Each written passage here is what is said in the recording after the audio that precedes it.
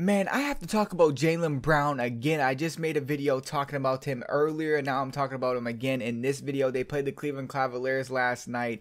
Jaylen Brown had 34 points, and Jason Tatum had 30 points.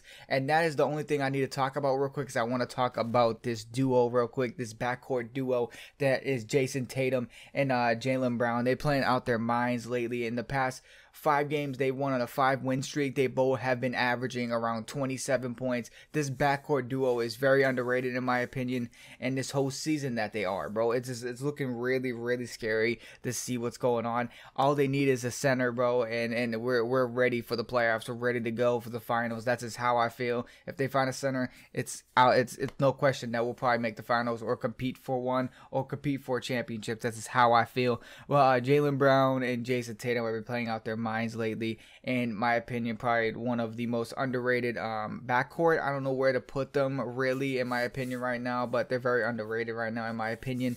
And we'll see what goes on, because I just talked about Jaylen Brown possibly being all-star, but it's probably gonna be a tough out for him, because I don't know how the Eastern Conference is gonna go with that, having 3 all-stars on the same team this year. The only team that I think of that has done that in the past is the Golden State Warriors with Kevin Durant.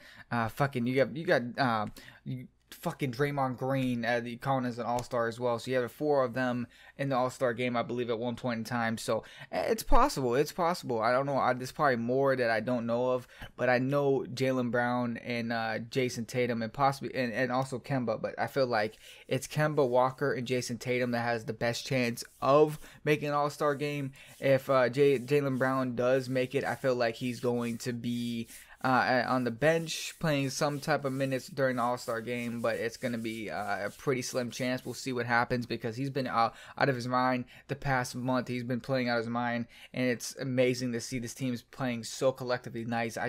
We definitely need a center, and we'll see what goes on. When I heard that there's a rumor that we probably might, as we're talking about the Cleveland Cavaliers, that we might get Tristan Thompson. I feel like that's a good place to go with, but I don't know, man. I really don't know if that's the right way to go.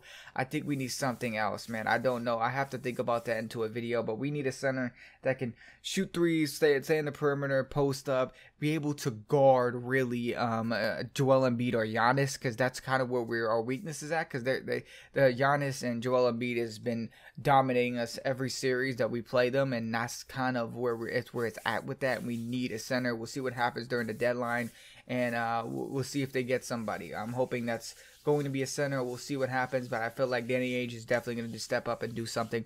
But guys, that's pretty much the end of the video. Thank you guys so much for the support. Comment down below what you guys would rank the backcourt of this team, man.